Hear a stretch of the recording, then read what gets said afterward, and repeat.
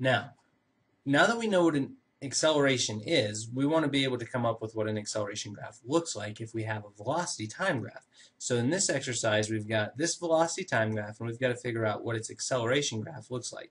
You know, the first part of ever doing this is to label your axes, and you also have to scale them, but you have to do a little bit of thinking before you can do that. So I know acceleration's on the left, and I know time's down here. And acceleration's meters per second per second. Oh, per second per second. Okay.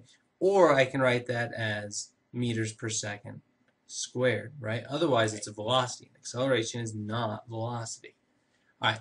Now, I said we have to do a little bit of thinking because we have to figure out what scale do I want down here. Now, I know my time. It's going to go 0, 1, 2, 3, 4, 5, 6, 7. But my acceleration, well, do I have an acceleration here? At the beginning, your velocity is just -1 meter per second, and you're not changing that velocity. So a horizontal line indicates that you've got no acceleration. Right. It's just like when I have a horizontal line on a position time graph, I'm not moving, so I have no velocity. Now I have a horizontal line on a velocity time graph. Now you are moving on this one, but I am moving, speed isn't changing. But my speed isn't changing, so I have 0 acceleration. Okay. Now, this next interval, how many? Okay, there's actually a direction change here, right? Because we switched from negative, which down here we like to label this. If this is negative, we're moving towards, okay, the origin, and if it's positive, we're moving away, okay. But I'm not interested in the direction I'm moving. I'm just interested in, is my speed becoming more positive or more negative?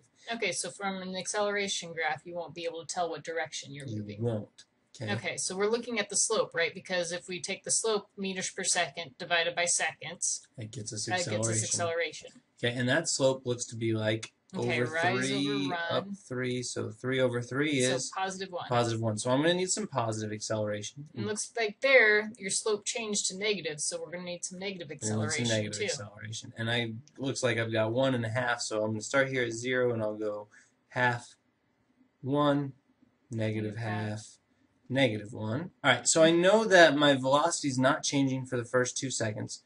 So for the first 2 seconds, I'm going to go ahead and I'm going to graph 0 acceleration. I have no acceleration. It's constant. Okay. I don't know how fast it's going. I do know how fast it's going. I don't know where it's at, but I know it's going at -1 meter per second, and it's not changing. Okay, and the slope is 0, so you just basically graph the slope. I just graph the slope. Okay, and now for the next 3 seconds, the slope. Now we said the slope was +1, so we kind of go up to +1. So +1, and we're here. And then finally, last 2 seconds. The rise over run of that was 1 is up here, -2. isn't it? I went by halves. Okay, so up here.